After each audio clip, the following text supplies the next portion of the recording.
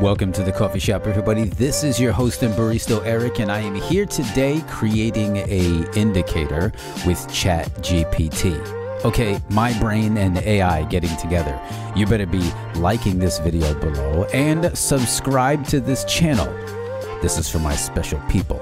So in today's video, let's find out what happens when an AI sits down at the coffee table with the master barista.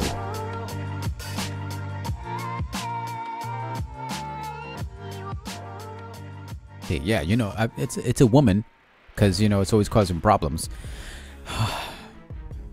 Does that tell you a little bit about my history? Anyway, welcome to the Barista, everybody. We're going to get into something crazy today. I am going to create an indicator using ChatGPT, and I'm going to do a few things with it here. I'm going to create an indicator first off of a common strategy that people use in trading called the high-low breakout strategy. When ChatGPT gives me back the code, and I'm going to try my best to edit the code and turn it into something that looks nice, you know, because it's going to be very based. And then I'm going to show you how to use that indicator. So again, the three things they are: create an indicator using ChatGPT, correct the code from ChatGPT into what I know works, and then I'm going to show you how to use the indicators. Let's get into today's madness right here on the coffee shop. Thanks. Sit down and I will show you how to brew. On my screen, I have ChatGPT open in the background. I'm just going to say something. It's going to spit out some code. Let's go to ChatGPT. I use a voice to text on my computer, so I'm going to talk into the screen. I'm going to talk into the computer. There is a strategy used in trading commonly known as the high-low channel for traders to use as their entry and exit. The high of the channel is usually the high closing price, and the low of the channel is usually plotted from the low closing price.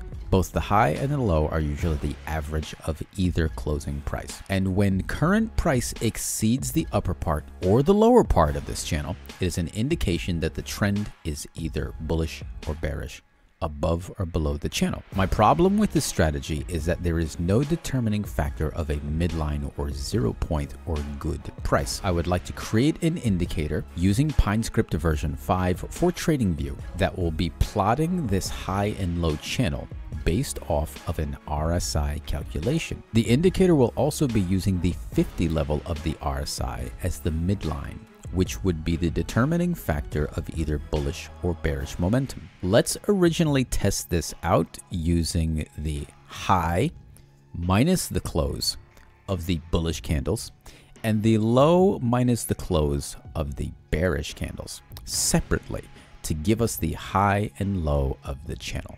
There we go. Pretty lengthy.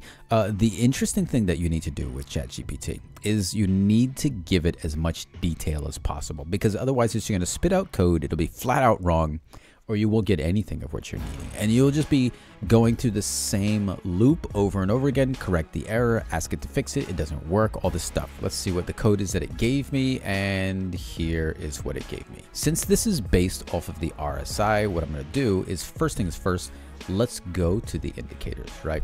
I'm going to type in relative, right? I'm going to take the relative strength index, and all I really want is the code. I already see that TradingView has updated the relative strength index, and I see that they did something very special here.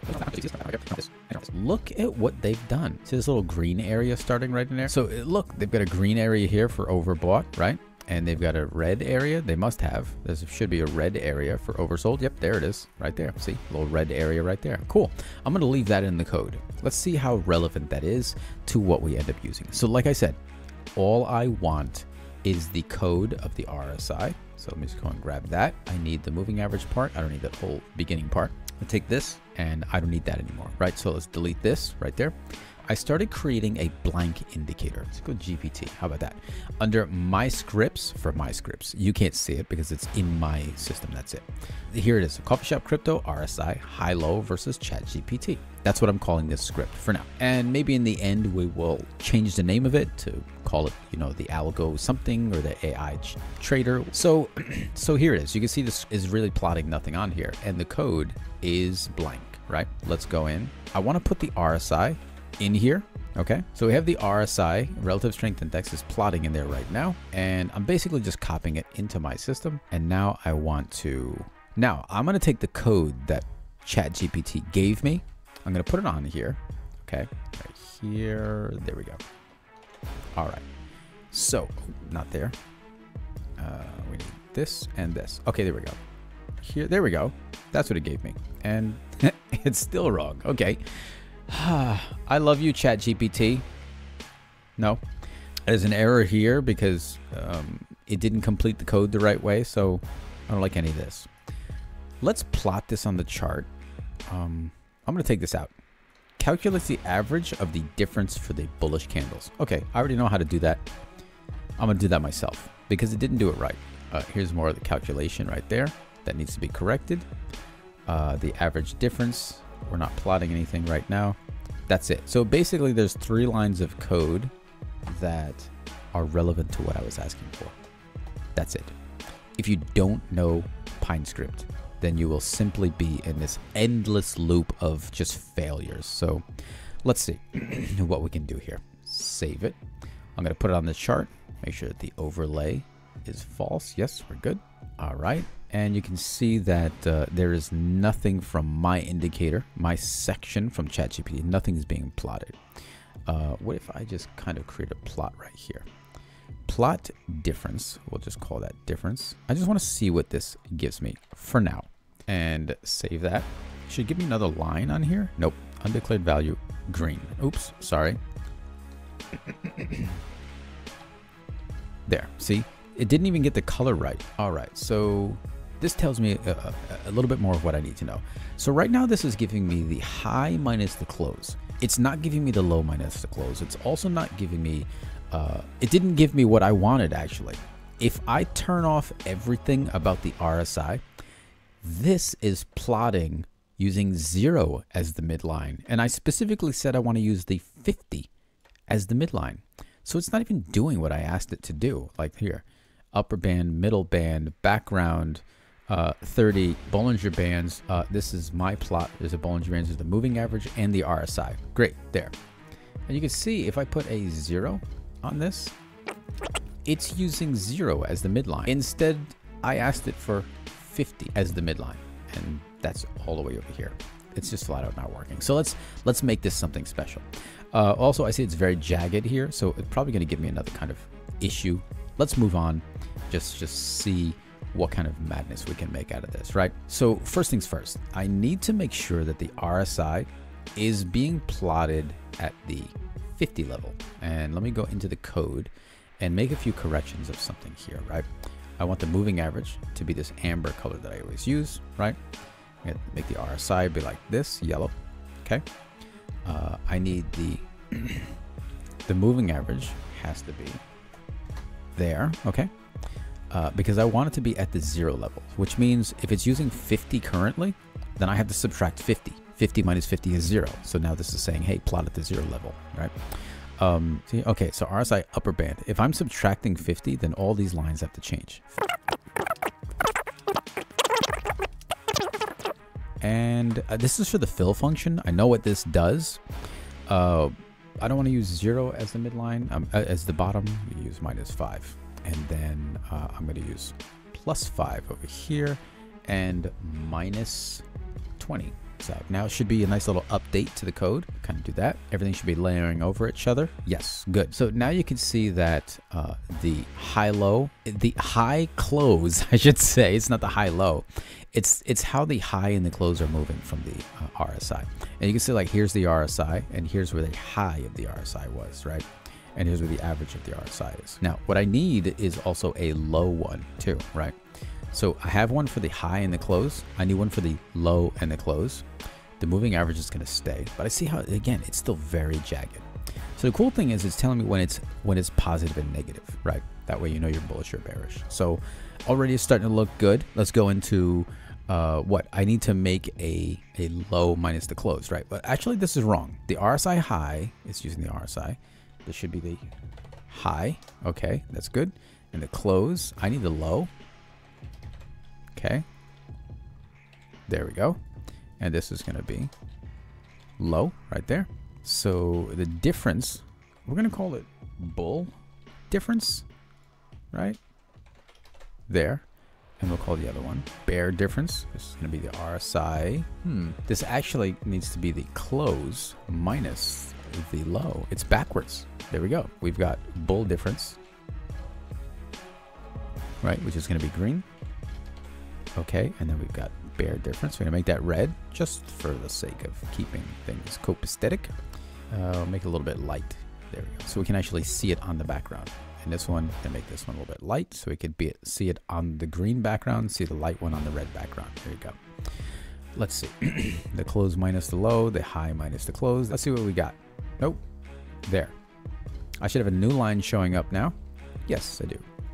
And again, it's just really, really jagged, right? I'm not really appreciating how this is coming out just yet. Let's get rid of the moving average and the RSI. And you can see how it's just really, really, there's really no confluence here. It really doesn't tell you anything of what you need. Like you're in the red. When do you get, but it's just so many entries. Your low is down here, right? You enter again, like there's too many entries, okay? You get one here, you got one right here and here. Right? That's just all entries. So something still needs to change here. Let's just kind of take a look at what needs to be done. So I don't need to change anything about the original code. I need to calculate the difference of the bullish and bearish candles, right? I need to tell it what is a bullish or bearish candle.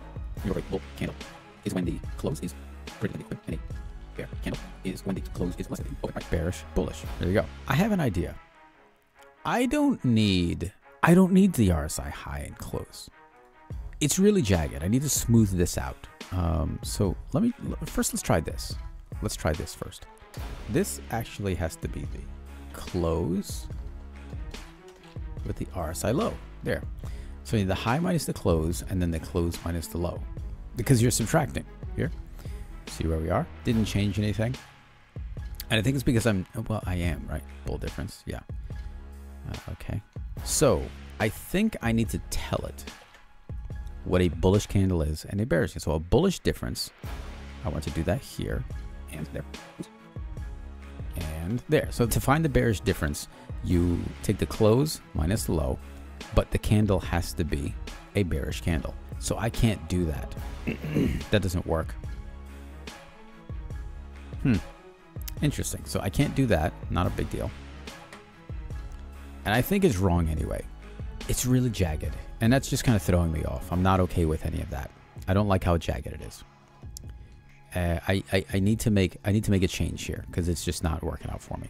How about instead of using the RSI, we use the bullish difference is going to be, I think I got it. Let me try this. How about bull difference is actually going to be against the moving average. So this needs to be RSI MA right there. The bullish difference is the RSI moving average minus the RSI high. And then the bearish difference, right, is going to be the RSI MA, where is it? MA minus the RSI low. There. Okay. Because I'm really going after the average minus the high and the low. That's what I want. And that probably means I don't need to create another set of moving averages. Let's see. Here, there's there. Okay, let's load this up. That's a little bit better, right? But I don't see the moving average. And it's because they're plotting way out somewhere else. There they are. They're over here. And they're minus 50. So they don't need to be minus 50. That's minus, that's minus. So I need to change that so that the moving average is also being subtracted, suppose. I think so. Let me see. Let's go over here. There. So this is minus 50 right here, right? Plus 50. Okay. And plus 50. Now I'm doing this to this area. I want to separate this from that. Otherwise, it's just going to take the high and add 50. I don't want to do that. I want to take the calculation. And I think that's going to give me a move in the right direction. Let's see. Kinda. I think I went backwards with it, right? Is that what I did? I think. Pull it up. Boom. Oh, that's why I was wrong here. Okay. There. So I don't need to do this if I do that the right way. Let's find out. I'm definitely missing something here. I need to make a smooth moving average. Bull, diff, SMA, right? And a bear diff. Bear diff SMA. Now, these are created by TA SMA, right? Of the length there. So this is the moving average. In other words, the look period of the moving average. And this exists way up here. It's the input of the moving average. So I'm trying to create a moving average of the difference of high low TA SMA bear difference, right? Of the whatever here. There. So now instead I can plot the bull difference, bear difference, right? I can plot those. And that's it. So plot bull difference, bear difference. Let's try this now. Should give me the same thing. So they're upside down now.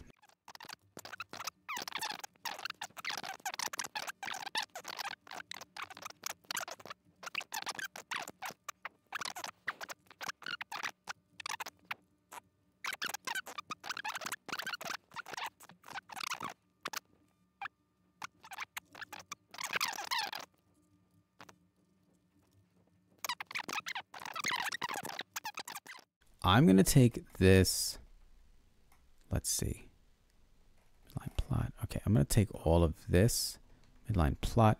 I'm going to move this down to the bottom. Let me just do a quick edit here. Okay, we got that now.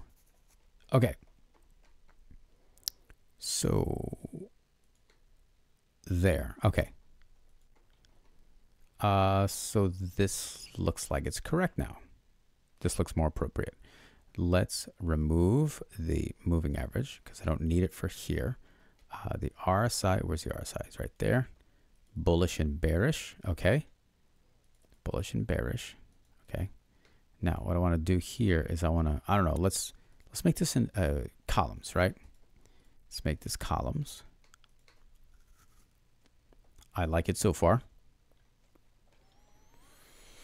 Let me see. Bullish difference, bearish difference. Okay, we're good so far. So, bearish difference. The red part's on the top, the green part's on the bottom. So that's kind of messed up, right? Yeah. So let's fix that too. All right. Bullish difference, bearish difference. Why is that like that? It's giving you a nice oscillation between the two, which is pretty cool. So we're in the yellow. All right. Okay. We're good here.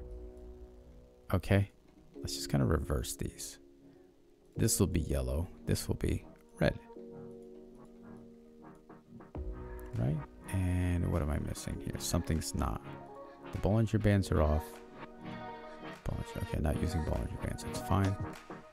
Background fill for the Bollinger Bands. Overbought, oversold. We're going to leave that. I'm going to turn off the RSI. I ruined the RSI. I just grabbed the wrong one. So that's yellow. Bearish difference is going to be yellow. Bullish difference is going to be red. There. There we go. So now what else do I need to do? The RSI is not a column. This is going to be like that. Okay. Now let's fade this out just a little bit so we can actually see what's happening. There we go. And maybe turn it into an area with breaks. Area with breaks. Now we have a little something different. I need to put the RSI on there. Hang on. It's got some shading going on in here that I want to address. I need this color. Right? I need that color here. There. But I don't want it to be so faded. Looks like right there. All right, so now you can see that a little bit better. Here, I want this color. Here, there, and we're gonna bring that in a little bit too. There. So, okay. So at this point, you can see that both of the high and low color.